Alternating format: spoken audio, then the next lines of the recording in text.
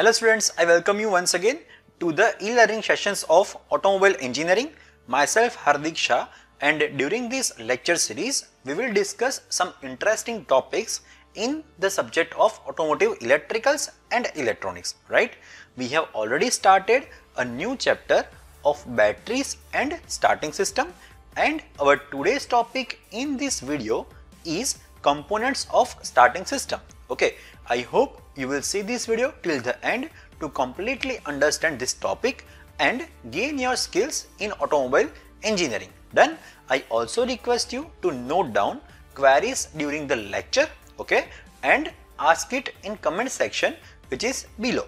Okay, I will try to solve all the queries as soon as possible.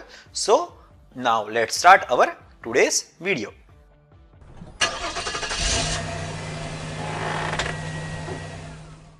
In last session we have discussed the basics of starting system. As we know, so many electrical components are used in this system. Okay, so let's discuss all the major components in detail for the starting system. First is battery. So the automotive battery is also known as the lead acid storage battery, is an electrochemical device that produces voltage and delivers the current. In an automotive battery, we can reverse the electrochemical action, thereby recharging the battery, which will then give us many years of service life. Okay, the purpose of the battery is to supply the current to the starter motor, provide a current to the ignition system while cranking, thereafter to supply the additional current when the demand is higher than the alternator can supply. Okay, and to act as an electrical reservoir and electrical source. So this was the basic about battery. We have already discussed battery in very detail in previous sessions. Okay, next is ignition switch. So what is that? It allows to driver to distribute the electrical current to where it is needed. So there are generally 5 key switch position for ignition switch. First is lock. So all the circuits are open and the steering wheel is in lock position. In some cars, the transmission lever cannot be moved in this position. So if the steering wheel is applying the pressure to the locking mechanism, the key might be very hard to turn. So if you do experience this type of condition, try moving the steering wheel to remove the pressure, as you can turn the key. Okay. Second is off. It is off position. So all the circuits are open, but the steering wheel can be turned and the key cannot be extracted, so it is actually fixed inside it. Thereafter run, or you can say on. So all the circuits except the starter circuit are closed. Okay, so current is supplied to all, but it does not supply to starter circuit. So electric connections are on, but starter is not working. Thereafter start. So the power is supplied to the ignition circuit and starter motor only. So this is why the radio stops playing in the starter position. This position of the ignition switch is spring loaded, so that the starter is not engaged while the engine is running, it will come back. Okay, so this position is used momentarily just to activate the starter. It will disconnect all other system and it will start the engine. Thereafter accessory. So power is supplied to all but the ignition switch and starter circuit. Okay, so this allows you to play the radio, work or the power windows, etc. while the engine is not running condition. Okay, so this was the accessory switch. So most ignition switches are mounted on a steering column. Some switches are actually have the 2 separate parts. The lock, into which you can insert the key.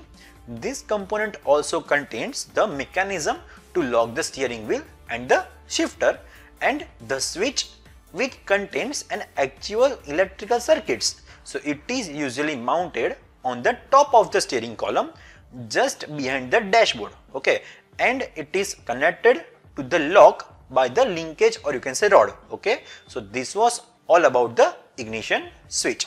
Next is neutral safety switch. So what is that?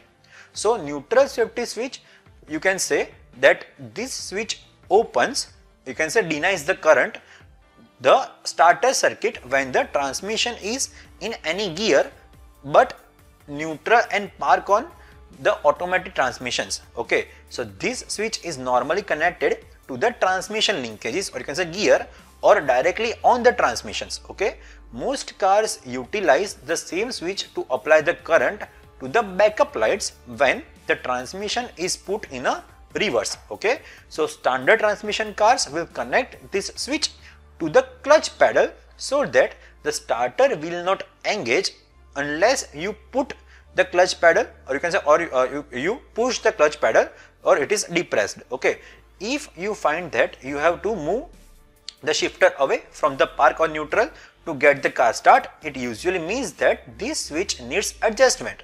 So if your car has an automatic parking brake release, the neutral safety switch will control that function also. So this was the neutral safety switch. Next is starter relay. What is that?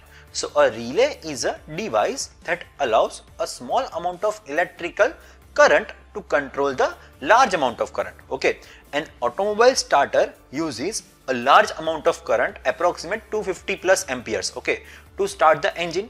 Now if we were to allow that much current to go through the ignition switch, we would not only need to vary large switches, but all the wires would have to be that size of battery cables. Okay, and it is not practical to make all the wire very thick. Okay, so a starter relay is installed in a series between the battery and the starter motor. Some cars uses a starter solenoid to accomplish the same purpose of allowing a small amount of current from the ignition switch to control a high current flow from the battery to the starter motor. Okay, the starter solenoid in some cases also mechanically engages the starter gear with the engine also. Okay, next is battery cables. So battery cables are large, having the large diameter. They are multi-stranded wire which carries high current, approximate 250 plus amperes, necessary to operate the starter motor. Okay, some have a smaller wire which is soldered to the terminal, which is used to either operate a smaller devices or to provide additional ground current. Okay, so when the smaller cable burns, this indicates a high resistance in a heavy cable.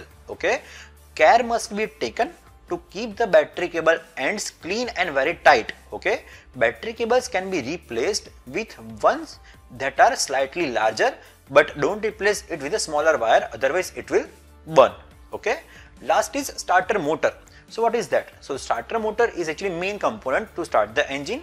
It is a powerful electric motor with a small gear, you can say pinion, attached to its end. Okay, when activated, the gear is mashed with a large gear ring which is attached to the engine, you can say flywheel also. Okay, the starter motor then spins the engine over so that the piston can draw the fuel air mixture inside it, which is then start the ignition of the engine. So when the engine starts to spin faster than the starter, a device called an overrunning clutch, you can say Bendix drive. Okay, we will learn it in previous some of the next session. It will automatically disengage the starter gear from the engine, and it is the main working. So we will discuss all the main working of the starter motor in upcoming videos. Fine. So that was the main components which are actually used in a starting systems done. Each of the components has its own working as we have discussed. Okay, and all the components are very much important for operating these starting systems. Fine. Which are the components? Ignition switch, thereafter neutral switch, thereafter starting relay, thereafter starter motor, and the main component is battery and battery cables. Okay, so these are the main components which are used for the starter motor. Okay, in the next session we will discuss about the working of starter motor, and thereafter we will discuss more about the starting systems. Okay, so that's it in today's session. If you have any query, you can write it in comment section. I will try to solve as soon as possible. So that's it. Thanks for watching my video. Keep learning. Goodbye.